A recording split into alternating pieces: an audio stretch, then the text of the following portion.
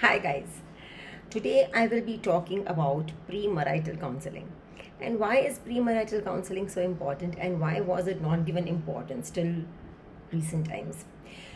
Basically, in our country, the concept of marriage was mostly like from the time that we remember is like when elders see the appropriate groom and they fix it up, and then initially, like what I remember is my 3 or 4 generations prior to my birth, they were not even asked, the girl and the groom were not even asked that whether they like the particular person, or they find that person you know good enough as a partner. After which the parents started fixing up the match, and it was formality's sake that they would make the girl, the bride and the groom see each other, and mostly it was on the groom's demand. The bride was never taken into consideration. And later on, I think during my era, that is around 3 4 decades ago, then the bride and the groom, that is the girl and the boy, were supposed to meet, and they were supposed to exchange a few words here and there, and they decided to get married. So this was typically arranged marriage scenario that I'm talking about. Love marriage never had any of these formalities. Mostly when it was outrightly objected, they would run away and get married, or they would get married in secret and then reveal later, whatever. And otherwise they would convince the parents, and they had no choice but to get the two people married. In any of the cases, both the cases rather, what is not spoken about is what causes most of the problems. So what is not spoken about? Most of the things that are not spoken about are the finances. We all feel that, see, the thing is, when in arranged marriage especially, when somebody is fixing up a match, they definitely see that whether especially the groom's side is financially well off or no. That's there in the mind. But to speak about finance, people hesitate. They don't want to speak about that because they feel, oh, we will look very materialistic if we talk about finance. But it's anyways a thought. So we cannot escape that thought. We cannot deny that we do not think about marriage. We do not think about finance in marriages. So finance is a very important topic. Then why not speak about it outrightly? Right nowadays, maybe from the bride's side, the financial status is maybe not given importance, but the bride who's earning, or the woman who's earning, who's capable enough in earning a great amount of money, is definitely taken into consideration, right? So what's the big harm in talking about finance? It's a big major part in how the entire life is going to be taken care of. So it's a practical thing, okay? Apart from that, also there are legal aspects to a lot of things, like say when we purchase assets, or when the existing assets. So legally, how are we going to be distributing it, or legally who is going to be the owner, the next owner, or the nomination part, etc. So the legal aspects to certain things. Also now they go for prenups, wherein they are kind of prepared that if it doesn't work out, then what's going to take place legally. So that's another issue. I'm not going to pick it up right now, but that's also one of the okay things to do. I don't say it's quite, we cannot say that it's something which is not supposed to happen. I think it's quite okay. Also, there are things like children, and there are things like how many children, okay, children's education, okay, if both the partners are earning, who will take up what financial responsibility, okay, in case of unexpected conditions. So what is going to be the outcome, like the rough preparation.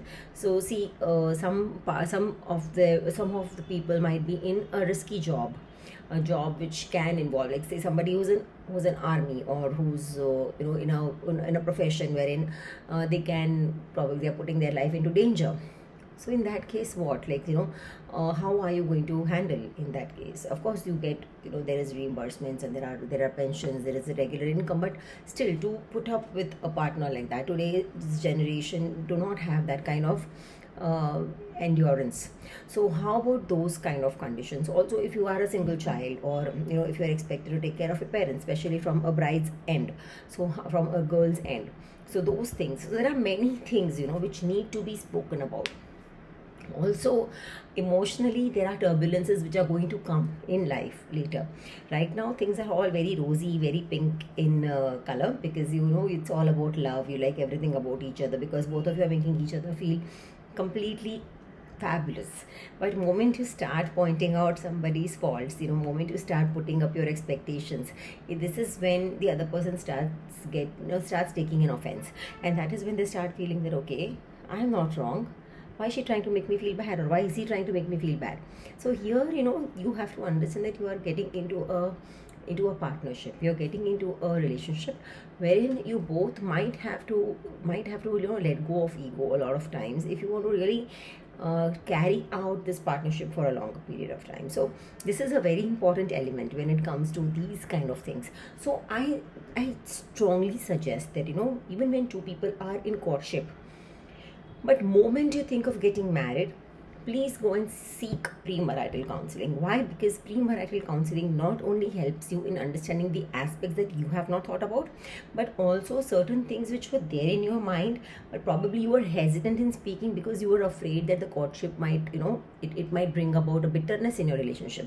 But don't you think that bitterness in relationship is better right now if it can get rectified, then carrying on the relationship when you are spending a lot more days with that particular person, and then the bitterness coming out? Because once it is there in your thought, even if it's a very feeble thought, there are high chances that it's going to come out in one way or the other.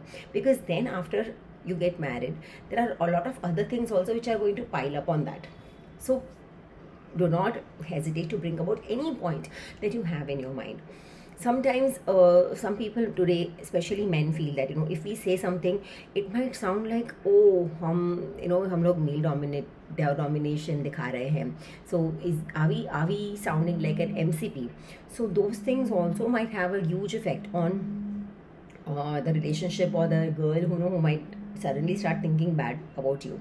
But you know, you see these things a counselor can help you with, because when you talk these things in front of the counselor can probably help you understand that, see, maybe you have seen your father who was maybe not working or helping out your mother, or maybe you have seen other people in your family or community not helping out, but now your mothers were also homemakers, they also had time to do things. But now you are marrying a girl who's an equal professional, who's going to spend equal amount of time in office.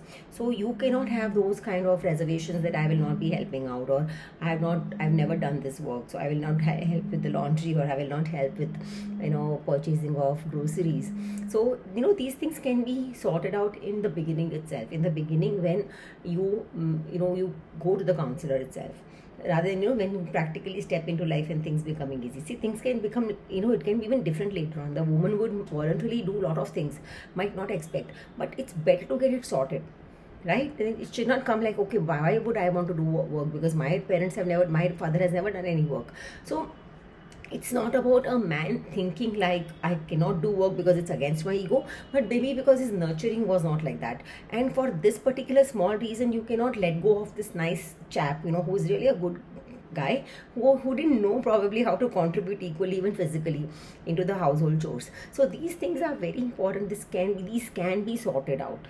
Correct? So this is one very, very important reason I feel, you know, people, that you should go for premarital counseling in Indian scenario, because it's very important to get these, you know, issues sorted before you get married. Yeah. So with any other questions that you have, kindly get in touch with me. I'll definitely try and help you. Thank you so much for listening to me. If you like this, kindly subscribe, share, like the video. Also please subscribe to my another channel, Psycho Spiritual Strengths. Thank you so much.